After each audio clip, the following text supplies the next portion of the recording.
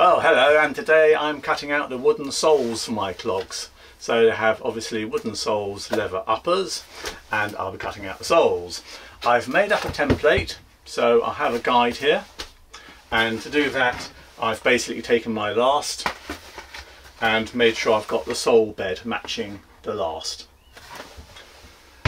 Got the outline of the last where your foot treads, and I've added 5mm all around for my leather overlap. So that's where I'll put the channel in all the way around the edge for the leather.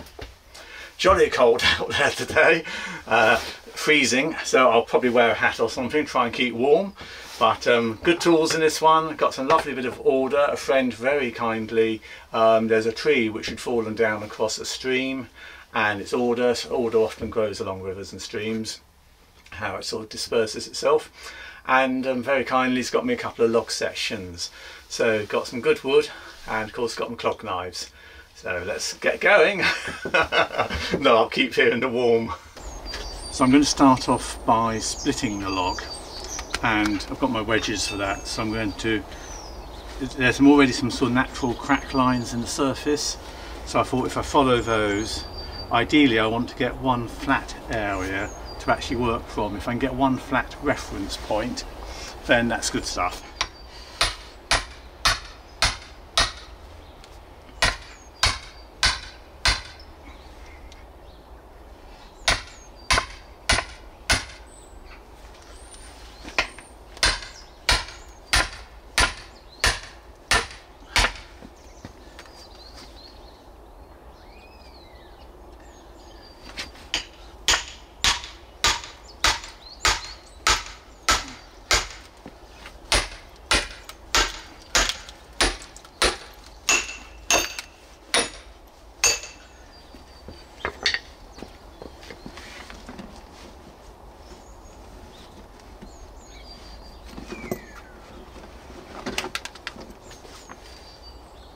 So I'm just going to use my prow to open up this gap. I certainly don't want to put my fingers in there in case it closes.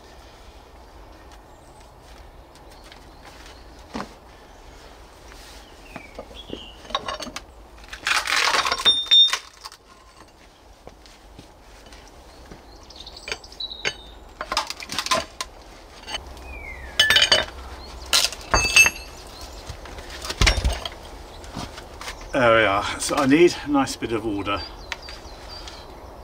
So I think I've probably just about got enough depth on this piece. I've got a nice surface there I can flatten off, and then I can start to make the heel and the sole unit, etc. from there. It's probably not a bad bit. I do have the option of trimming at each side and keeping the grain more consistent, which would be quite nice in some ways. So I will study what I've got. I'm quite happy with that split. It's not too bad. I'll obviously try and avoid the knotty centre. Again, it's quite nice and flat here, so I may do another split.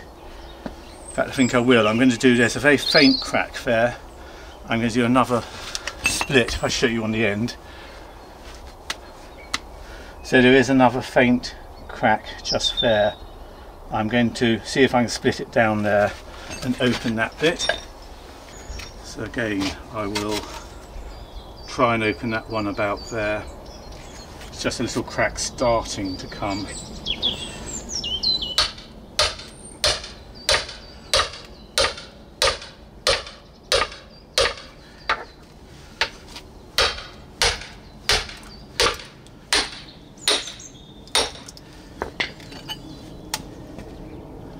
Once again, I'll pop my throw in.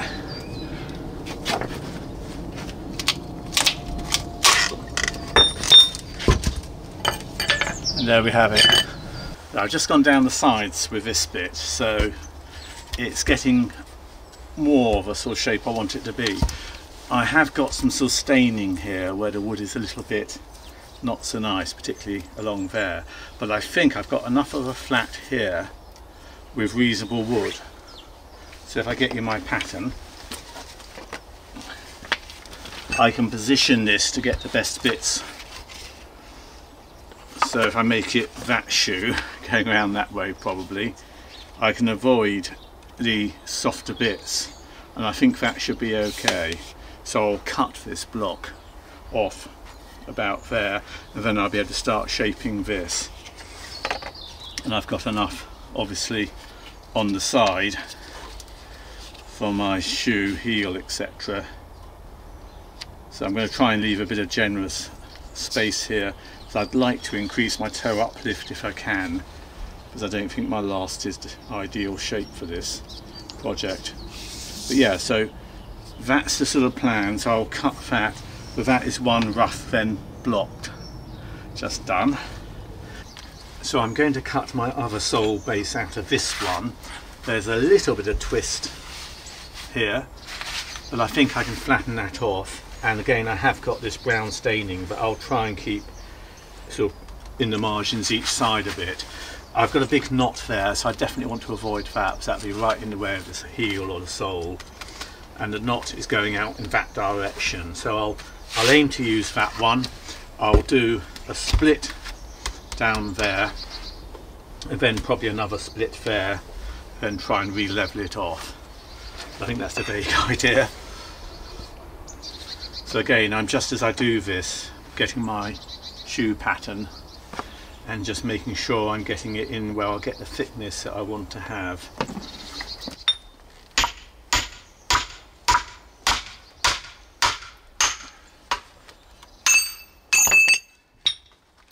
So that's actually quite a nice clean break off there.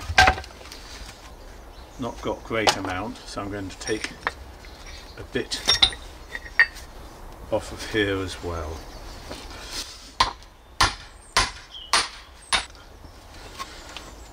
So with a bit of trimming up, I can use that plane.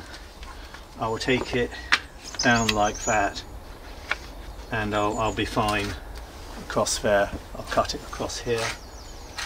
So that will be my second block. I'll do a little bit of cleaning up with this on the axe, just to try and get it a bit flatter, and then I can get on with the actual chopping. So I've got these roughly faced off now, and what I'm going to do is mark out the sole position on the block. So this surface is pretty flat, and I can draw around here and mark the sole. So there you are, I've done it in a slightly darker colour, so I've now got a left foot and a right foot. I didn't want two right feet. Anyway, I can now start, as I say, just blocking this out. So I'll use the knives, get on the knives next to all. So I'm going to be using my paroir knife, P-A-R-O-I-R, P-A-R-O-I-R, that's spelled, and it's on my spoon mule.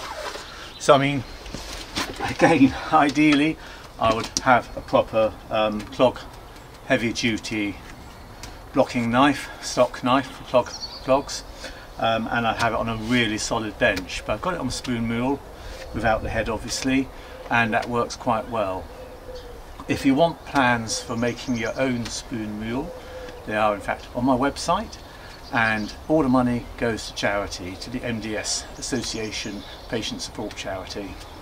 Anyway, nice big blade. I've made the handles in these tools now, so they've all got wooden handles, fairly heavy duty ferrules, which I did the other day, so ready for use. So I got them, they were unhandled, about 1896 area, maybe a bit before. They've got a owner's mark of 1896 on them. So my knife is hooked down the end here, nice big hook on it, and there's an eye bolt, so that holds it, and then I can take the work and run down it, peel off it. Obviously the long handle gives quite a nice bit of leverage, which is what I'm going to need.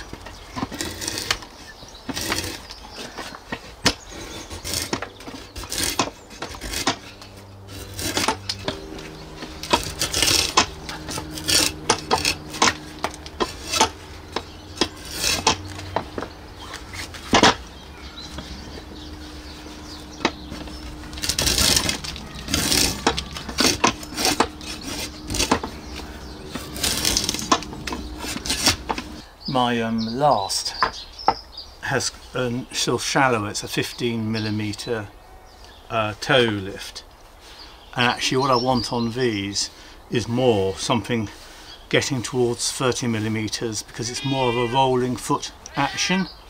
So I'm going to sort of do a compromise between the two. So I'm just taking a bit more off the front of the toes here.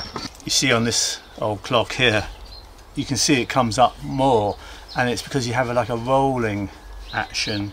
I've got to be careful not to upset the whole foot geometry, because it lasts, once you get one bit out you have to sort of semi-compensate for it, which I think I can do by hollowing a bit on the other side, but I've got to be obviously careful how I do that. So it's a little bit of sort of hope and a little bit of sort of judgment. I suppose I'll put my saw away, not have it sticking out on my bench.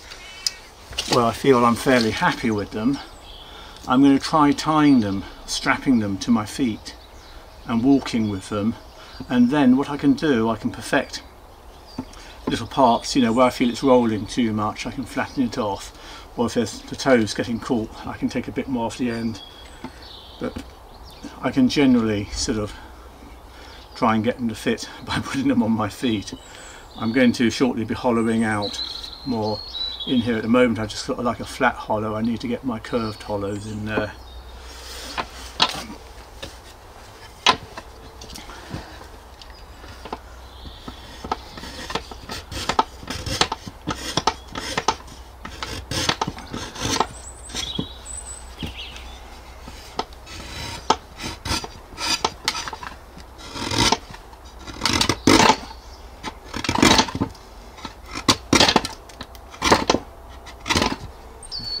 Just trying to do a bit more work on these toes.